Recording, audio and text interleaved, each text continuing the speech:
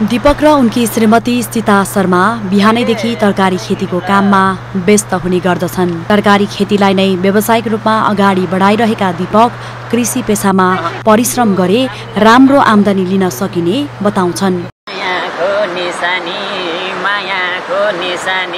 बुढो किसान बुढिनी किसानी यो मुटुमा आगो जलाए विदेश जान मन छैन मलाई यही माटोमा बोडी फलाए। लामा बगरमा 7 रोपनी खेत वार्षिक 1,20,000 रुपैयाँ बुझाउने गरी भाडामा लिएर तरकारी खेती गरिरहेका शर्मा दम्पतिले काँक्रो, सिमी, बोडी, भेन्डी, लौका, करेला, घिरौला र खुर्सानी लगायतका बेमौसमी तरकारी फलाउँदै आएका छन्। भाडाको र आफ्नो गरी शर्मा दम्पतिले अहिले 10 रोपनी क्षेत्रफलमा ताजा तरकारी लगाउने गरेका छन्, जसबाट उनीहरूलाई वार्षिक 12 देखि 15 लाख रुपैयाँ आम्दानी हुने गरेको छ।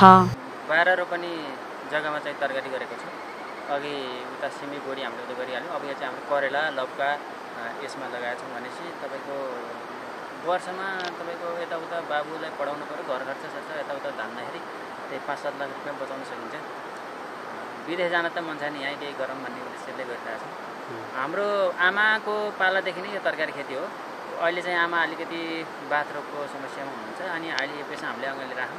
बेमौसममा उत्पादन गरिएका तरकारी लिन बेनी र कुस्माका व्यवसायीहरू दीपकको घरमै पुग्ने गर्दछन्।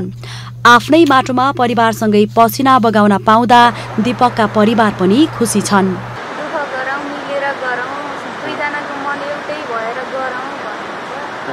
विदेश जाने चाहिँ उहाँले मन गर्नुहुन्न, तर मलाई पनि पठाउने मन छैन। गरे भने यही पनि हुन्छ।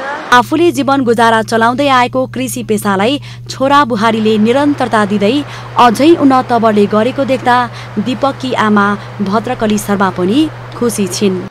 दुःख गरेका छन् छोराबुहारीले, हामी बसेका छौँ, खाछौँ, आनन्द छ। हाम्रो घर झैझडा छैन, केही पनि छैन, एकदम खुसी छौँ हामी। बुबा आमाले गरेको निर्वाहमुखी कृषि पेसालाई विगत 10 वर्षदेखि व्यावसायिक ताजा तरकारी खेतीमा परिवर्तन गरेका दीपक र सीताको जोडी अहिले गाउँपालिकाकै नमुना कृषक बनेका छन्।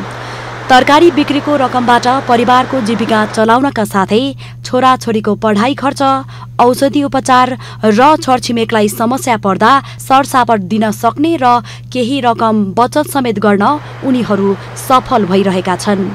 बेला बखतमा सरकारी कृषि ज्ञान केन्द्र र गाउँपालिकाबाट पाउने तालिम र अनुदानले शर्मा दम्पतिलाई थप हौसला थपिदिएको छ।